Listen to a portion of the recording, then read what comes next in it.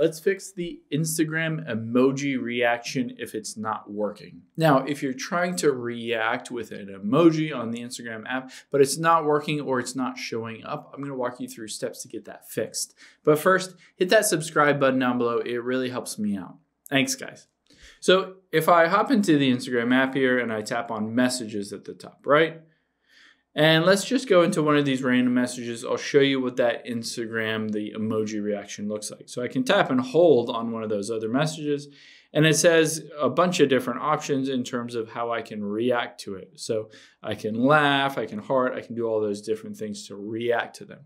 Now, if that's not showing up or it's not working, there are a few different things that could be the cause. Most likely, it's a bug in your Instagram app.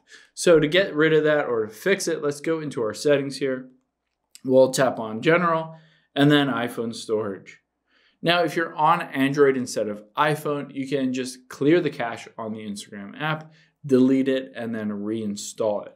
But here we will scroll down and just offload the Instagram app, and then we'll reinstall it. This a lot of times fixes any kind of bugs, and it force updates it to the latest version of Instagram.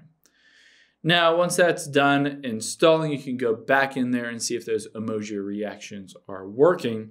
If they're still not working, I'll show you one last step that you can take. Once this is done installing, I can hop back in here. And what we will do is basically go to your messages where it's basically not working or wherever it's not working, and then just shake your phone here. And it says, did something go wrong? And you'll want to report a problem.